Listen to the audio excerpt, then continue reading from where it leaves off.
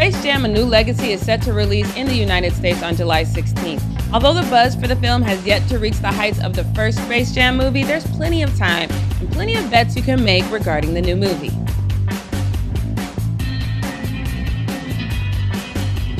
What's up, everybody, and welcome back to the Sports Geek. I'm your host, Jackie Ray. Make sure you hit that subscribe button, give this video a thumbs up, and don't forget to hit that notification bell. And keep in mind, you don't have to bet on just sports. You can bet on entertainment as well. And with the NBA season ending in July, now is a good time to have some fun with your bets. Now, if you remember the first Space Jam, Jordan scored 44 points. So the first bet you can make is, will King James score more than that? Now, keep in mind, Jordan was 33 when Space Jam was first filmed. LeBron is 36. Who knows if age will inflict the same type of setbacks in the fictional world as it does in real life.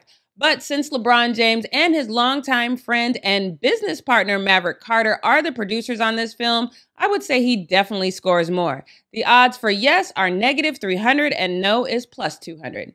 Now, if you're talking about who scores more in the supporting cast, for me, this one is all about Lola Bunny. She has been the focus of about every trailer we have seen, and the girl's got handles. So after LeBron, I am taking Lola Bunny to be the second leading scorer.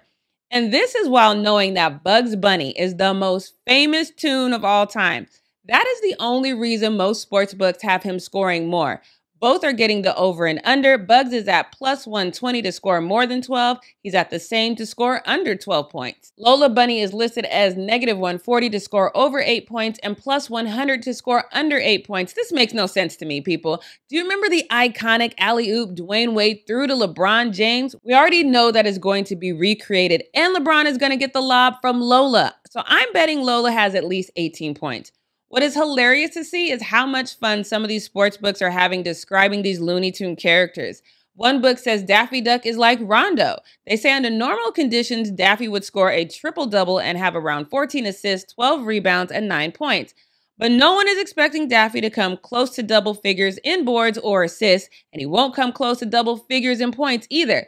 But he could score 5, maybe 6 points if he gets a foul. The line for Daffy scoring over 6 points is +160. The under is -200. And let's not forget about guest appearances. In addition to the iconic role Michael Jordan played, Bill Murray was hilarious in the first Space Jam, so will either be back in the new legacy. The odds of Bill Murray making an appearance, yes, is listed at +1,000, with no at -2,000, and Jordan is listed at +2,500, and no is -5,000.